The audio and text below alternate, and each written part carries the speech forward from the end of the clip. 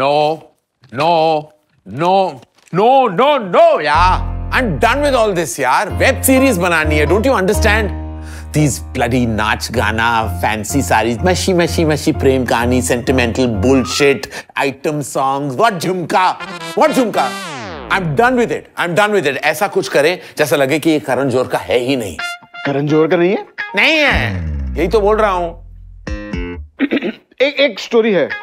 This better be good. ये realistic कहानी शुरू होती है एक बहुत बड़े बॉलीवुड प्रोड्यूसर पे, जिसकी मर्जी के बिना इंडस्ट्री में एक भी पत्ता नहीं हिलता है, और वो खुद एक लेजेंडरी डायरेक्टर प्रोड्यूसर का बेटा है और उनके बैनर के अंडर में फिल्म्स बनाता है. और एक के बाद एक स्टार किड्स को लॉन्च किया जा रहा है. बहुत करते हैं लोग, सुना है मैंने.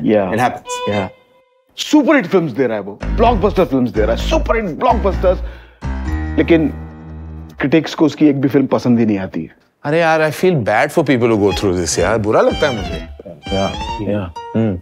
Then, सर कहना है? You can, but you may not. Continue. इसीलिए ना लोग उसको चालू, चैंट, एरोगेंट, ओवर स्मार्ट, यहां तक कि नेपो किंग भी कहते हैं.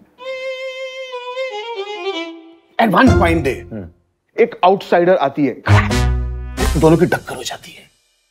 टक्कर हो जाती है. Clash.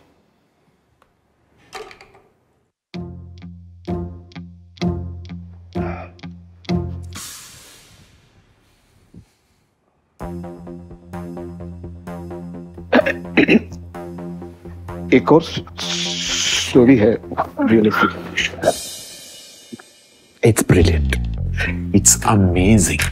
This is what I call fresh. Big time producer versus small time outsider. Dark side of Bollywood, star tantrums, झूठी friendships, insecurities, publicity stunts. Wow. ऐसा लगेगा कि ये करण जौहर से दूर दूर तक कनेक्शन नहीं है. हाँ? What do you think? Not that I care what you think, but I love it. I love it. I'm green lighting it. It's show. I'm a fucking genius. Title भी मिल गया हमें. It's Showtime. It's Showtime. It's Showtime. Genius, ना? Yeah. Greenlit. Done. Bye.